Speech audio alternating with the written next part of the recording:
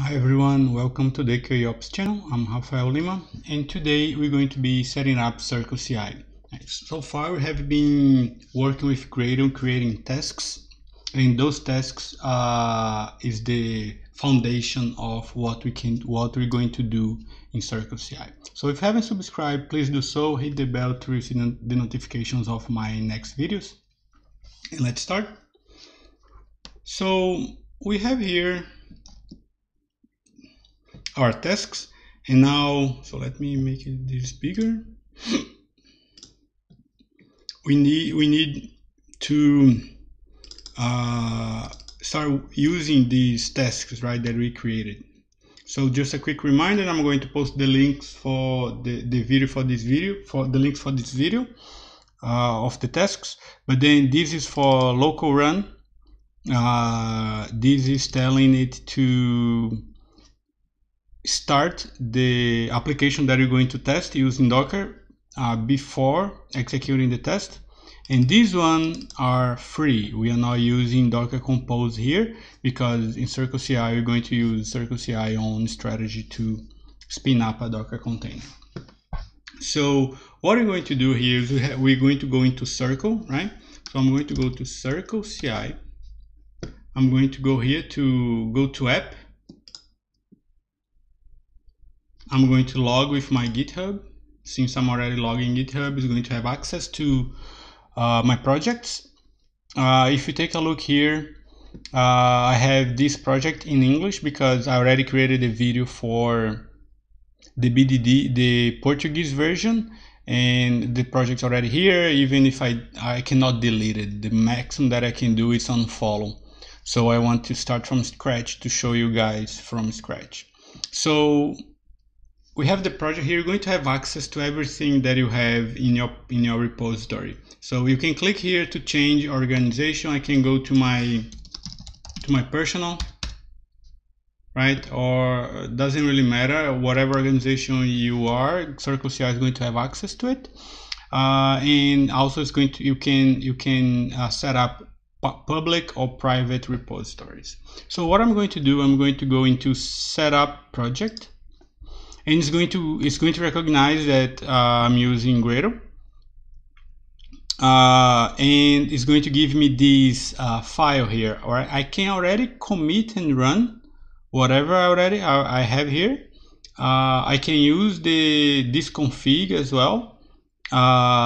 So what I'm going to do is I'm going to change a little this file, right? But I'm going to explain to you right here what's happening here, right? Just to make it easier. So it's using the version 2. So if you put version 1, it's going to have different kinds of features, right? So whenever you're going to do something in Circle, just make sure you are using the latest version. And now we're going to talk about the jobs, right? So now the jobs, we have a build job, right? And this build job is using a Docker image of CircleCi, right? That's a Docker image of Java 8, right? I could specify more images here. For instance, here's an example of specify a database, but we don't have any database, so I'm going to delete this, right? So I'm also specifying my workspace, right? So this is my home repo.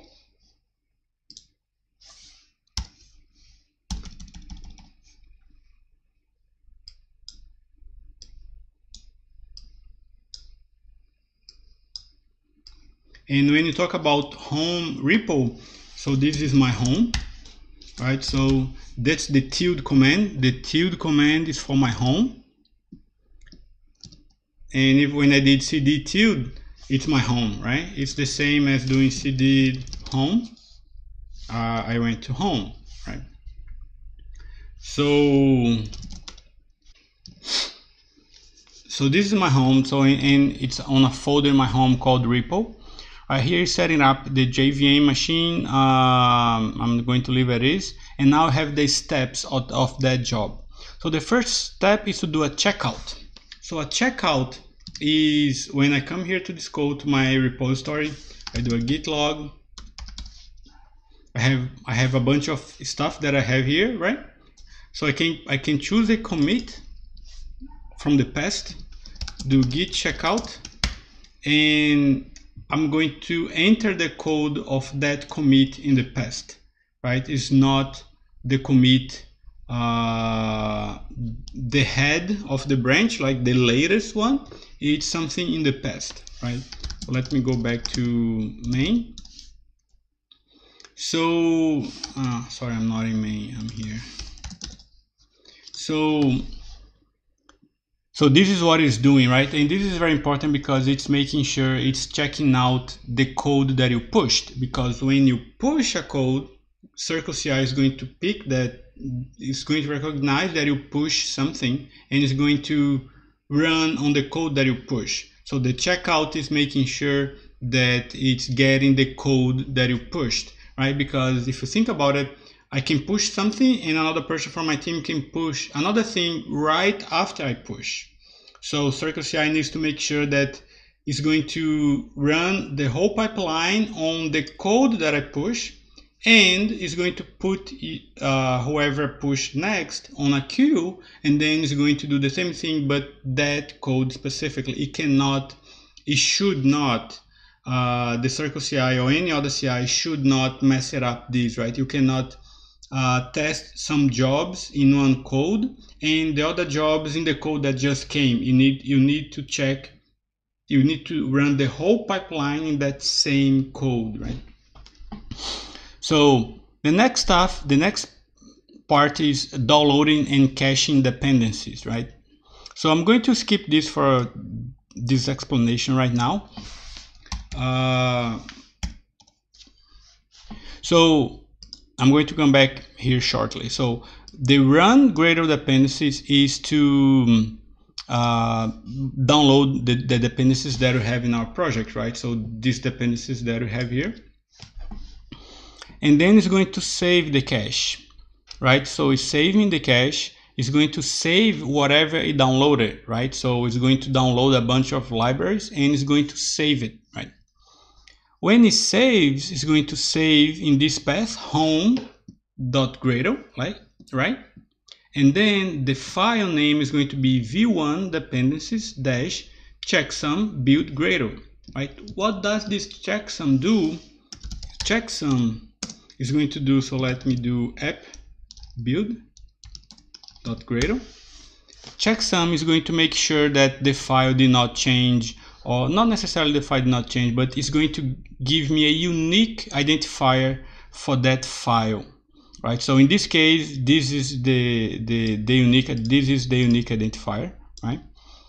So by putting this in the name, it's going to know that that file has changed or not, right? So let me show you this. So if I just put an extra space here and I do a checksum again, you're going to see that the checksum is different, and I only added an empty space, right? So if I delete this and I do checksum again, you're going to see that's the same as this one, right? So this is a unique identifier for that file. For that file that's file specific content, right? So now we have saved the file with a unique name.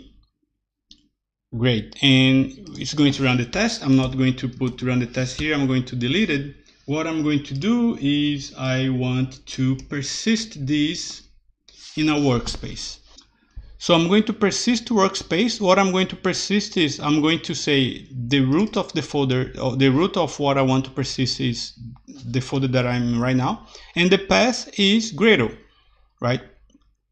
So that means it's going to save everything that we say. It's going to persist everything that we save in this cache. Why I need to persist?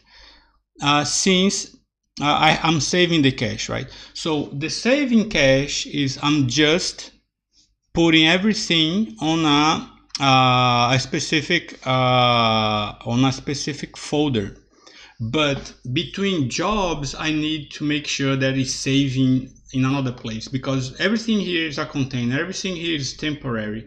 When the job finishes, it's going to come to another job and it's going to forget about everything in the previous job. So when you think about this first job is going to get deleted. Everything related to that in the machine is going to get ignored, deleted, and then it's going to go to the next one. So persistent workspace is a way of me sharing information between two jobs. So that's why we have this specific step. So now imagine that we ran the dependencies, we saved the cache, and we persisted the cache. So now we need to be able to restore this cache. So what we're going to do is, okay, I want to store the cache, and the keys of this cache is v1 dependencies and the checksum build gradle. So it's going to look for the same file that is saved, right? If does not find, it's going to fall back to this one, which is going to be the latest cache that it found. It might not be the same, but it's going to be the latest. And when the gradle dependency comes, it's going to download whatever it missed, right? So here's just going to download whatever was not already saved here, right? So it's going to, gradle dependency is going to figure out whatever your computer already has, and it's going to download what your computer does not have. So that's pretty much it for this file. I'm going to commit and run. You have a file called .CircleCi here, right? And this file is it was created by CircleCi when we committed and push, right?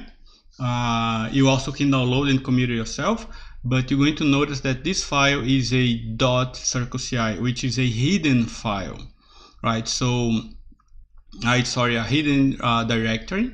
And when we click here, we have a config.yml file, and in the config file you have the content that we have just updated, right? So this is the content that we created, and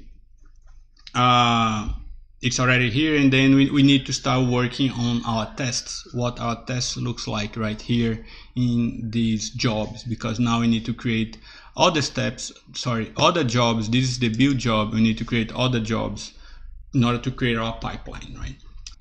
So this is what I wanted to show you. If you haven't subscribed, please do so. Hit the bell to receive the notifications of my next videos. If you like it, give it a thumbs up, and it's really important that you do, because that's how the channel can keep growing. And I see you on the next video.